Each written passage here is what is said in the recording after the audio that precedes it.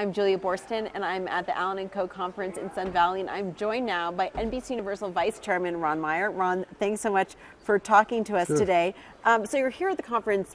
It seems like one of the big topics here is Brexit, and a lot of concern that there might be a slowdown in Europe and how that could affect various businesses. How much are you concerned about Brexit, potential European slowdown impacting the movie business? Well, at the moment, we really don't know what it's going to affect us or not. I mean, obviously, I think probably the entire world is I don't know, concerned is the right word. I think everybody has the same curiosity. What will it mean and what will it not mean? We're not English subjects, and so I don't know exactly what it means. Obviously, a lot of people in London, in England, thought that Brexit was the right decision.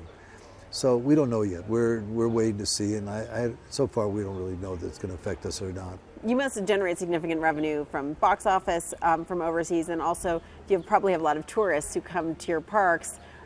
What's your sense of the U.S. economy? Do you feel like the U.S. economy and U.S. consumer is strong, and then also the European economy? Well, look, I'm an optimist, so you probably know much more about what the forecast of the economy is than I do. But I think that we feel very optimistic about our films. I think the film business in general feels good about it, and our tourism from Europe is sensational to the park. So, we haven't seen any slowdown. We haven't seen anything that would alarm us at all. So I think at the moment everything seems quite good. It's pretty good. And you recently opened a new attraction at Universal Studios Hollywood that we got a big kickoff out of. How's it going so far with the new Harry Potter attraction? It's fantastic. I mean, it really is an extraordinary attraction, and business couldn't be better. I mean, we also opened a Fast and Furious attraction on the tour in Hollywood, and we've opened up our new King Kong in Orlando. So we're feeling very good about our business. How does the success of these new attractions inform the way you think about expanding the parks business going forward? Well, the parks business keeps growing. I mean, tourism, I think, is an all-time high. We're going to build a park in China,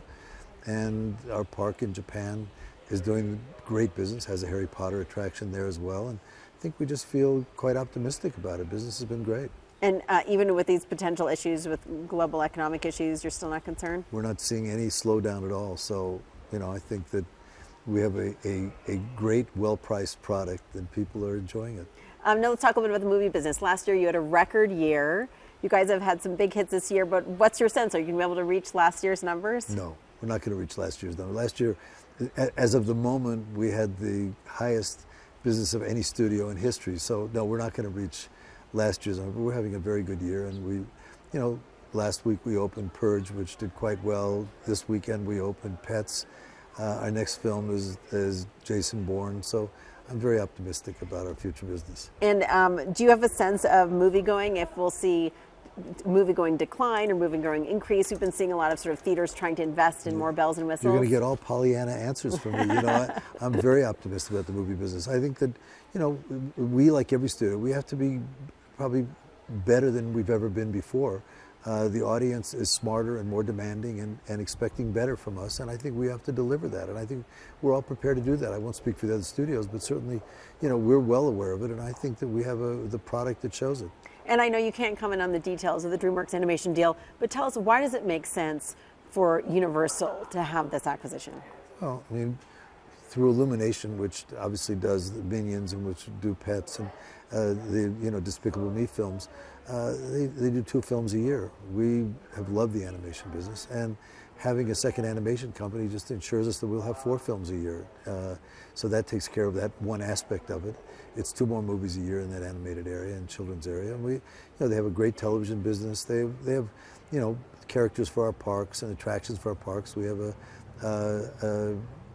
I think there's a tremendous amount of synergy in these 2 companies, and I feel very good about it. We're hearing from a lot of folks here, excuse me, that the tech companies are increasingly interested in the media companies, whether it's making partnerships for content or even perhaps for buying media assets. Are you having any conversations here with the tech giants? No, you'll have to ask them.